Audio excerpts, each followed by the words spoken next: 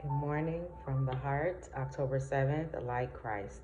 2 Peter 1:4 says, by which have been given to us exceedingly great and precious promises, that through these you may be partakers of the divine nature.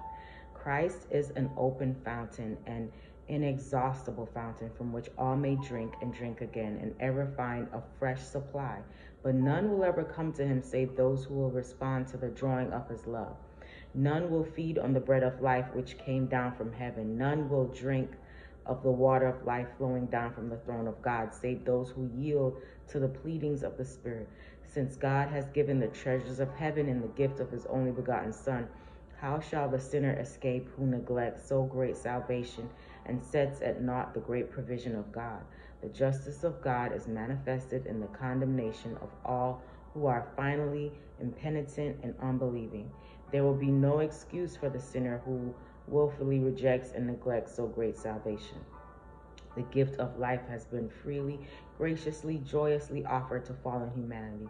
Through Christ, we may become partakers of the divine nature and obtain the gift of eternal life, for it has been abundantly provided for all who will come and receive it through God's appointed means. When Paul beheld the wonders of redemption and the foolishness of those who did not comprehend its nature, he exclaimed, O foolish Galatians, who hath bewitched you, that you should not obey the truth, before whose eyes Jesus Christ hath been evidently set forth, crucified among you?